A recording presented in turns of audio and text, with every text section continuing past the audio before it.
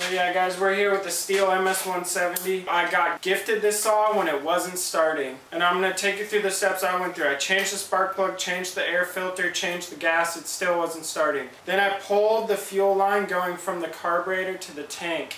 And I noticed there was only a tiny bit of fuel flowing when I would turn the saw upside down, so gravity would be pulling the fuel through that line. And what I came to find out was I took compressed air, blew it through the line, and all of a sudden a bunch of fuel came out and it was flowing freely. So that line is the line between the tank and the carb. Here, this line, there's a fuel line that runs right there. Can't really see it, but that runs from the tank right here, up and into the carb. Mine was clogged between the tank and the carb. So I pulled this line off, sprayed it out with compressed air, and shot fuel. It shot fuel out super far.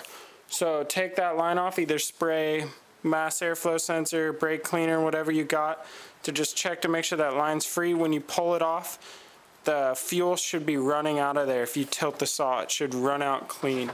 If you've got spark, you got clean fuel in the tank, you have compression, check to make sure you don't have blocked fuel line. So the three things you need to make sure you have to get a saw to start is spark, good spark. I recommend always changing spark plugs, they're cheap, and you need to always have spares with the two-stroke. Make sure you're getting air through a clean air filter.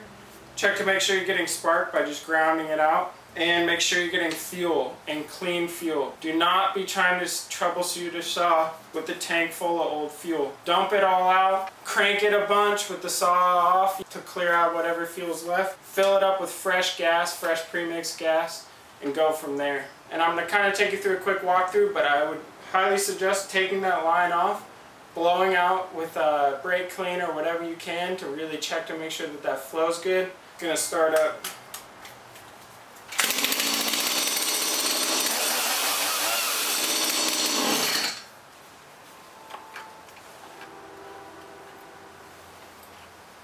Move that.